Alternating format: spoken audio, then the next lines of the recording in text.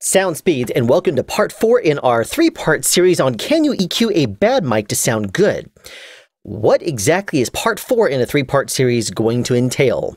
Well, I'll tell you, it's going to be a question and answer session because I thought we had exhausted this subject, but apparently there was quite a few questions that were asked in either the comments below my videos or in email. So I figured I'd actually address these on camera since there seemed to be quite a few questions. So let's go ahead and get into it. Nathan Laredo wrote, I had an interesting experience comparing listening to this video on both Sony MDR V6 headphones versus Mackie HR624 monitors. The headphones made it 100% obvious all the time which one was the cheap mic, no matter what you did to the sound. You're right, Nathan, the way you listen to sound is indeed very important. As a matter of fact, at the beginning of my video, I did say headphones is recommended, and here's why. If I take headphones and I bring that sound very close to my ears, there's very limited opportunities for interfering sounds and distracting sounds to get into my ears. It basically blocks out a lot of them. Now, depending on the kind of headphones you're using, that could also matter as well. Open ear, closed ear, high noise headphones, depending on the brand. Fidelity, for example. If you use something that tweaks a lot of bass in there, you add some Bose in there, you add some Beats headphones, that's going to completely affect your listening experience. If they're cheap headphones and they just basically sound really high and tinny, then that's going to affect your listening also. But if you are using monitor speakers, those are farther away and you're at the mercy of your room environment that you're listening in. If you have a lot of hard surfaces like reflective hardwood floors, if you have a TV on the next room, an air conditioner, a refrigerator, if there's traffic outside, an airplane going overhead, someone talking on the phone way back in the background, all those things are going to be distracting to you whether you know it or not. So it's always best when you're trying to do detailed listening to grab a set of headphones and really listen close. LF wrote, I feel like the part recorded with the NW700 is missing some overall resolution and precision. You are exactly right. A cheap microphone is made from a conglomeration of a bunch of different components put together with very little engineering in mind. As a matter of fact, it's more about putting together cheap components to actually make a working microphone than it is fidelity. So the fact that you have a microphone itself that sounds pretty decent is miraculous in itself. So yes, when you say there's something missing, there most certainly is something missing, and it's basically engineering. John writes, am I to conclude that any mic can be made to sound like another by EQing to the spec charts? Say a Rode NT1A sound like a TLM 103? No. Rode and Neumann are two totally different companies with two totally different goals in the marketplace. Rode designs microphones that are more entry-level microphones that start in the $200 some odd price point and go up from there. Neumann, you'd be lucky to find a Neumann for much less than about $1,000.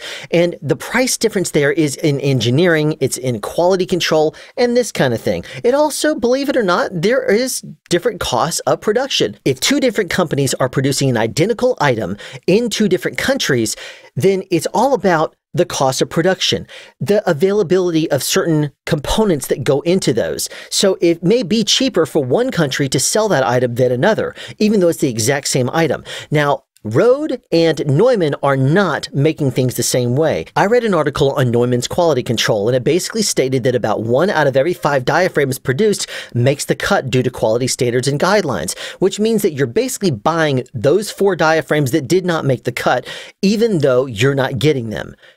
It's quality standards. Now, that's not to say that Rode has lower quality standards if they put out every single diaphragm that they manufacture that's not defective. That just means they have different standards, and you're going to pay more for the Neumann for that reason than the Rode.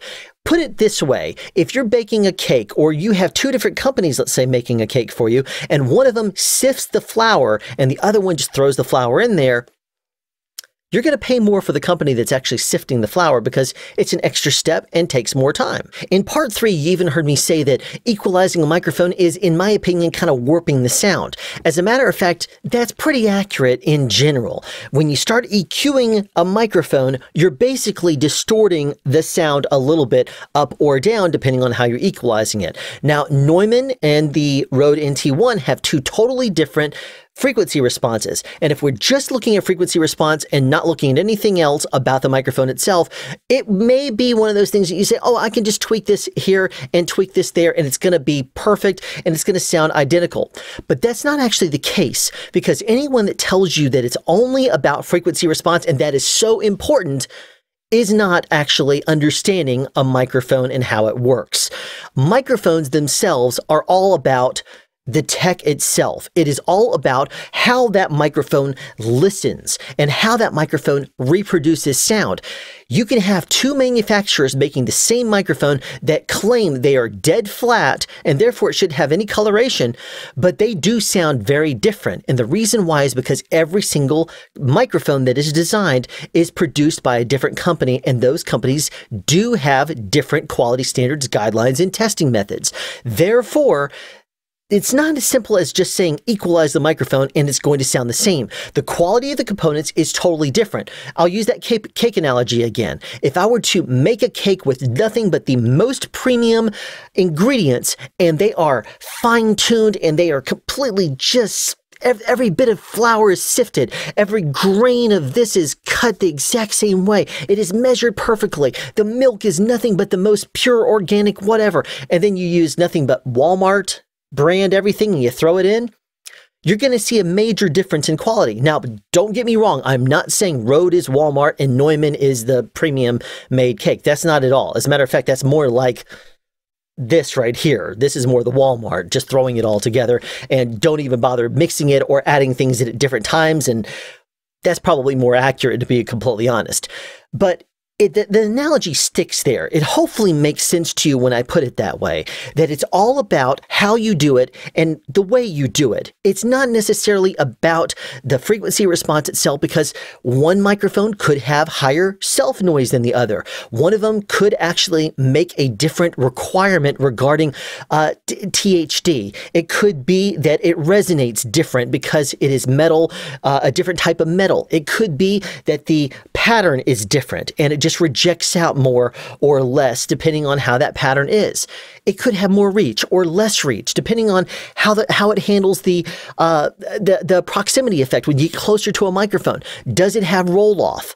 All these things are very important things to think about with regards to your microphone. It's not just about the frequency response. So just saying equalizing it is a very simple way to put it. No, it's not that simple. There's a lot more to it than that. TAE Brown writes, but it seems your EQing had the effect of lowering the quality of sound coming from the more expensive microphones rather than significantly raising the quality of the cheapest. In a real-world situation, a producer would want to save money with a cheap microphone only if its quality could be EQ'd in such a way as to compete with the unprocessed sound of the more expensive microphones. Of course, you are correct. In the first video, I used equalization to level the playing field, making all the microphones sound relatively the same, forcing you to have to listen in deeper, and that way you could have to listen for all the different components. If the microphone still had their special unique characteristics, you could have identified it simply based on its sound, and that's not exactly fair when you are very familiar with certain microphones and not others. So I wanted to level the playing field and remove the special sound from each of the microphones through equalization. Now, you mentioned recording studios. You're probably not going to find the newer there, even though they could equalize it to technically sound frequency response wise the same as the others.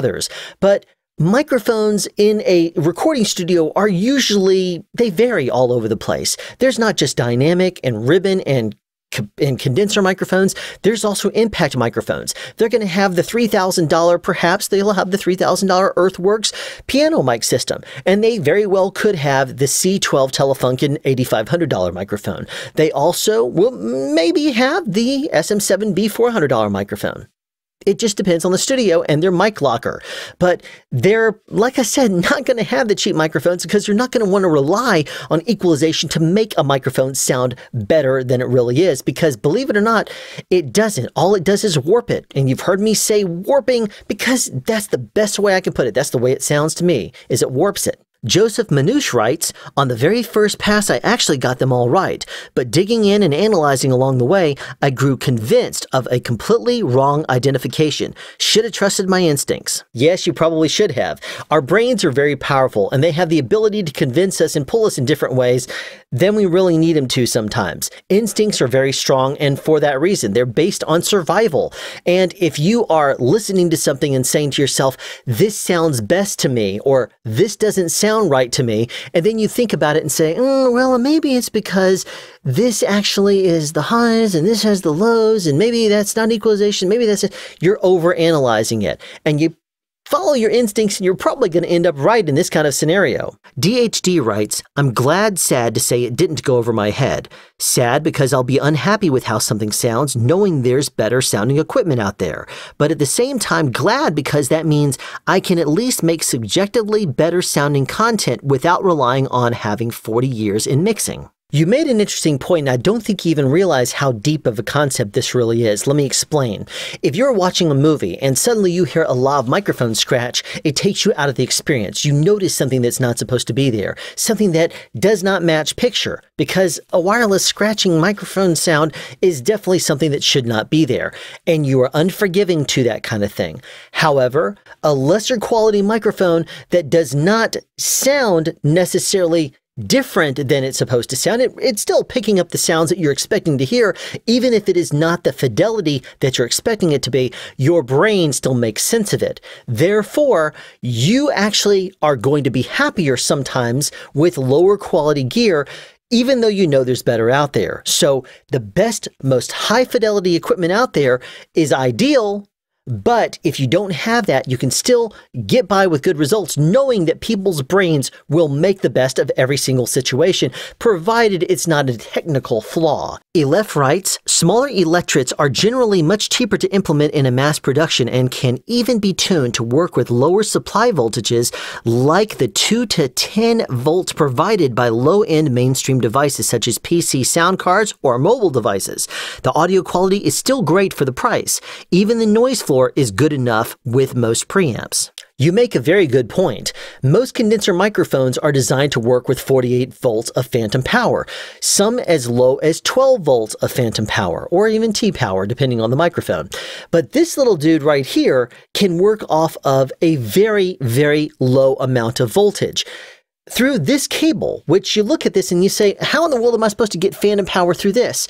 Well, believe it or not, audio jacks on your computers, if it's connected directly up to your motherboard, most likely puts out a little bit of voltage, and that voltage is enough to power a microphone like this. Wireless transmitters do the exact same thing through the electret power. In the video where I test the battery claims of the wireless transmitters produced by Electrosonics, I go a little bit into electret power and how it basically outputs at 5 volts and up to about 5 milliamps. Now, that is enough to power one of these newer microphones. Now, believe it or not, the actual diaphragm of a microphone only requires a little bitty bit of voltage, but the rest of the voltage that is supplied by a power like the 48 volt power supply that comes through, that in itself actually has to power the rest of the microphone components itself. So even though there is only a little bit of voltage required to actually make the capsule work, the rest of the microphone requires more to actually operate. Dynamic microphones do not have the same 48 volt phantom supply requirements that a condenser microphone does, but then it also can't match the output gain that a condenser microphone does as well. Now, if I were to guess, I would say that the newer microphone probably splits the difference somewhere between a dynamic and a condenser. The fact that it can run off of about 2 volts of power off of the motherboard through the 3.5 millimeter or 1/8 inch jack on the computer motherboard, or rather the output jack of the computer itself, tells me that the microphone itself is required. It uses less power, and if it uses less power, then the output gain is not going to be as high. Now, what I would be interested to find out, and perhaps you can help me test this, is if I plug into my computer with this cable, is the output gain the same as it would be if I connected it up to a 48 volt phantom supply? As for this microphone sounding great for the price, yeah, I guess you could say so, because it's $17, yet you get a large diaphragm condenser microphone with XLR, a shock mount, and a cable. Now, considering that this is entry level, you have to keep in mind that chances are the quality that you're outputting at, I don't mean that the content that you're putting out is garbage. What I mean is that you don't necessarily need to record at 44.1K or 48K when you output on your podcast. Chances are, if you go anything below about 32,000, that's when you're going to get all the frequencies of this microphone. Anything higher than that can't actually output higher than 16,000 kilohertz anyway. It doesn't actually have the technical specs to go higher than that.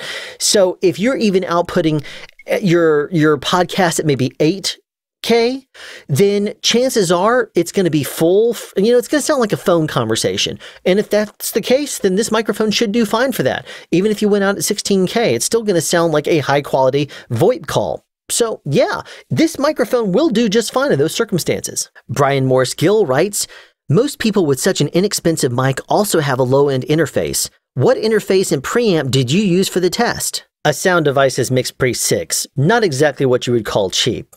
So I see your point. He continues, I also have to point out that any file in the real world would have been equalized to -3 dB for use. It would have been helpful to hear your final file equalized to that standard level. Let me also add that in a later message he did clarify that he meant to actually say normalized to -3 dB, not equalized to -3 dB. Point made. I'll see what I can do if I revisit this topic in the future. DHD writes, doesn't this sort of negate the whole experiment? I mean, you're not comparing the mic to the more expensive ones as they're supposed to sound. Well, I do see your point on that. As I mentioned before, I kind of wanted to level the playing field and make all the mics kind of sound the same. That way you had to listen deeper. But maybe I do need to revisit this and try to make a cheaper microphone sound as good as the rest. Kurtis Zener writes, I would like to hear the good mics EQ'd normally. Make them sound the way the mic was made. And the bad mic EQ'd as best you can to see if it can come close to matching a good mic in overall sound quality. Yet again, another good point. So I think I may end up having to revisit this again. We'll see. He continues, the reason I'd like to hear the comparison is because I have the exact newer mic you use in the videos. I use them for podcasting. I use a Rode NTG2 for voiceover, but 2 newer mics for podcasting. I would love to buy better mics for podcasting, but it's not in the budget. If there is a way to make them better, then I'm all in. But if they will never measure up to a more expensive mic, then I might start saving money to buy better mics. You probably will want to save up for better mics. As a matter of fact, I'd recommend it because as good as these are for the money, they are not going to match the fidelity and quality that a better microphone would have. I would say maybe aim for a used market $200 to $300 price range microphone. You'd probably find them in the $100 price range. As a matter of fact, I got the microphone I use on this channel, the EQed E100 vintage model, for about $150 on eBay, and I think it works pretty well. And considering that you and others want me to continue testing, I'm announcing a part 5. That's right, I'm going to revisit this microphone test, and I'm going to do it a different way this time. I'm going to equalize the newer microphone as well as I possibly can, and I'm going to equalize the other 3 as well as I possibly can as well, and it probably won't take much as a matter of fact because they are pretty good quality microphones. I'll do 4 more tests and I will see what you think and if you're able to blindly pick out which one is which. Oh, and Brian Morris Gill, you'll be happy to note that for this upcoming test, I'm not going to be using my Sound Devices Mix Pre 6 for the test. I'll be using a Tascam DR40, about $170 recorder. That's something to look forward to in the next video. Click here, by the way. Thanks for tuning into this episode of Sound Speeds, and be sure to tune into the next one where we do more microphone testing and offering sound advice. Have a question you'd like answered or want to add something? Be sure to write it in the comment section down below. You can also make a suggestion for future topics of discussion. Again, comment section down below, or you can email me at soundspeeds@yahoo.com. Be sure to subscribe and turn on notifications so you won't miss out on future sound advice.